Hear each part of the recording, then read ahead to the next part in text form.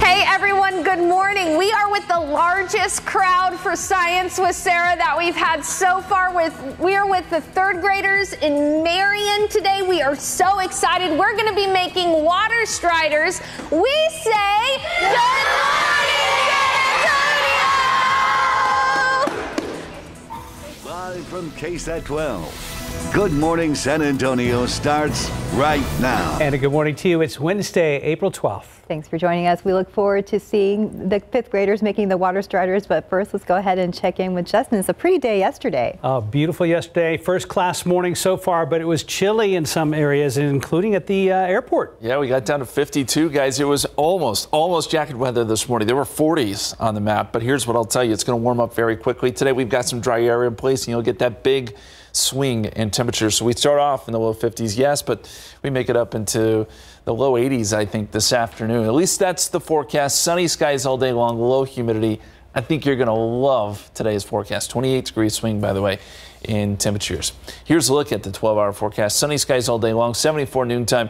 We're up around 80, as I said, by 4 p.m. A very light east-southeasterly wind throughout the day. And then this evening, temperatures fall off again, and we'll do another cold morning coming up tomorrow before humidity does make a return. Pollen count is in, and oak is still high, yes, but it is down so much from where it has been. 680, we're headed in the right direction. Molds are moderate at 730, and pecan is low at 50. Here's a look at some of the weather headlines as we look outside. Sunny skies right now. So low humidity until Friday.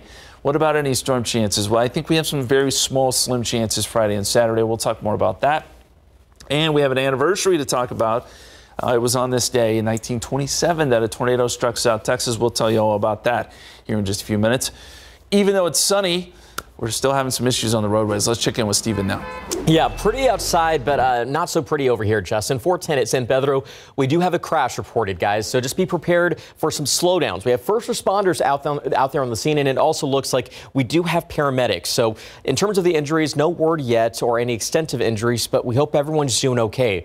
Unfortunately, it's led to a slowdown with traffic at this hour, and we're keeping a very close eye here. 410 eastbound at San Pedro Avenue is where that crash has been pinpointed on our map. Huge stretch of red out there, and if you're heading to the airport, be prepared for some delays there, or just look for an alternative route. We're going to watch that area very closely, but I do also want to get your